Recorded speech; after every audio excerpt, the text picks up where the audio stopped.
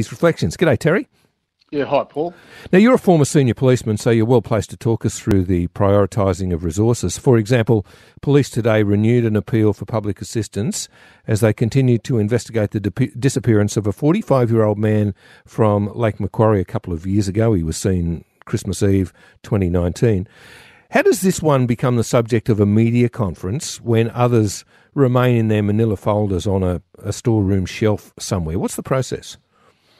Yeah, look, it's the resources of the police are finite. That's the first thing I guess people need to realise. So, you could have any number of unsolved cases. They can't be putting all their resources into them all the time. So what they do is they prioritise, as you suggested. And generally, if you look at homicides, you have those that are easily solved or self-solvers.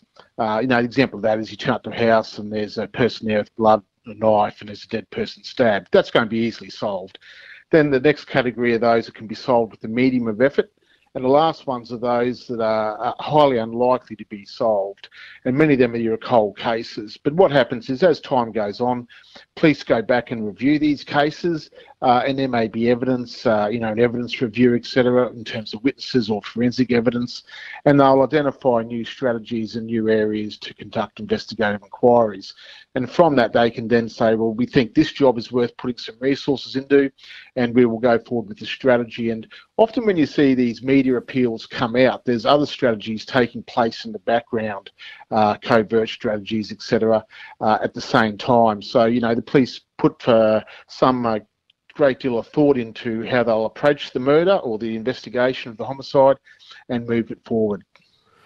Terry, how do you feel as a police officer when you've got a fairly good inkling, you got to a very high level, you were a senior policeman, and you wouldn't rapidly run to a conclusion, I wouldn't imagine, based on the evidence. But often that evidence is still not enough. It's enough to firm up your belief, but it's not enough to lead to prosecution. How do you feel like a police officer in those, or as a police officer in those circumstances? Well, as you said, you need to remain unbiased and, resist tunnel vision and think, there must be this person. I mean, there's a hierarchy of suspicion in homicides, and, often you'll see if they turn up to, there was a case, I think, a year or two ago where they turned up and arrested the husband because the children and the wife were dead. It turned out that she had killed herself and her children. Now, that's just a hierarchy of suspicion. Police would probably be negligent if they didn't look at the husband first to eliminate him as a suspect. So, you can go through these jobs and, you look at them and you may have a suspicion as to someone's done a certain act. The problem is, in most of our jurisdictions, we have rules around double jeopardy. So you only get one go at charging someone and convicting them. There are some exceptions where there's compelling new evidence, etc. But, the general rule of thumb is that once you charge someone and you lose it, it's going to be very difficult to recharge them with that matter. And we've deliberately set our system up that way to avoid, the onerous prosecution of people. So, you really need to be sure that you've got a good chance of success. You need to make sure that the evidence is going to meet the court's expectations, and that is beyond a reasonable doubt. We must prove that, and it's important we have that level of requirement in terms of evidence. And people are innocent until they are proven to that level of evidence. Terry, what about the role we see the $1 million reward trotted out from time to time? I mentioned that it applies in the sad case of William Tyrrell, the little boy that's missing, the Spider-Man boy. Is that a Hail Mary play from coppers, just hoping to drag something out, or would it most likely be applied in cases? And we're going to talk next about a couple of difficult ones because, without jumping to conclusions, one would suspect that William Tyrrell is deceased. No body, of course, and likewise with Lynette Dawson, yet Chris Dawson was convicted. So what role does the reward play in cases those cases from the police perspective? Yeah, look, rewards are a really good investigative tool in terms of generating information. And when you come into any investigation, but particularly homicide investigations, police are coming from what we term a low information state, and they're trying to acquire information to move to a high information state. One way you do that is through the offering of rewards. And traditionally, they're usually for cold cases. I did one up here for a fellow who'd been dead for 10 years, and we offered a reward to generate interest in the job. But you are seeing them now being offered very quickly. In the Cleo Smith case, the young girl in WA was an example where within days a reward was offered to keep the investigation on the forefront of the media. So there's been a change in tactics as to how police use rewards. And look, they are quite useful.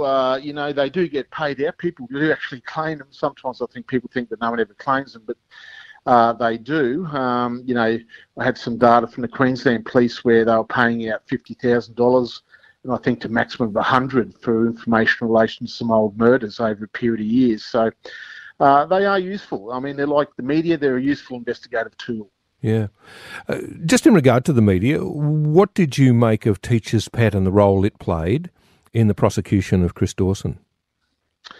Well, I think the media is very important in terms of criminal investigations. In my time with the police, I always actively engaged with the media, and that caused some consternation amongst other police who really didn't see the media as being that beneficial. I took a different viewpoint totally to that. They need to be managed, but they are really good at applying tactical pressure to suspects and driving that information issue that I was talking about before. In terms of podcasts and true crime, they're just, I guess, where we've moved to now. It's a new genre. People have a fascination with crime and trying to understand how someone could do something like kill another human being. Those ones where you have no body, even more interesting. Is the person dead? Aren't they dead? Where no one has been charged. Those questions are there as to why has no one been charged? Someone must have killed them. All those things. So they're really interesting. I mean, the cases where there's no body, we all kind of assume, yes, they've been killed. But we had a case of Natasha Ryan up here who was missing for, I think, 10 years. They charged someone with her murder, and then during the trial, they actually found her in a cupboard up here alive. So, there's a whole bunch of twists and turns in these cases where there's no body located. Yeah, okay. What about the role of family members? That must play a part as well. If someone refuses to give up, if they're banging the drum all the way, then obviously the police and others will notice them more.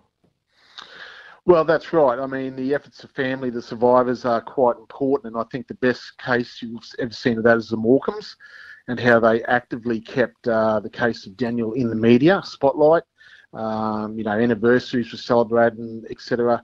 And I think they are probably the epitome of, a victim's family making sure that the person is not forgotten, and that the police focus remains on that. I mean, it's the same as you talk about miscarriages of justice. We have an innocent person in jail.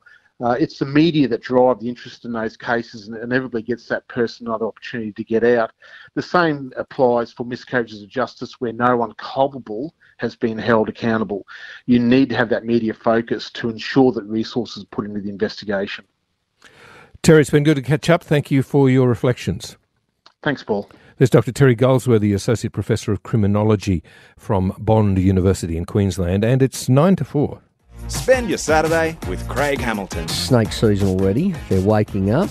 They're hungry. Billy Collett is from the Australian Reptile Park. To be honest, we're going to see more snake activity around our houses and workplaces coming into the warmer months because things are going to get really, really wet again. Snakes are going to be looking for those nice places to shelter. So they're going to be looking for dry spots. They need dry spots to camp up in. So houses are perfect spots, the back shed. Saturdays from 6 a.m. on ABC Newcastle.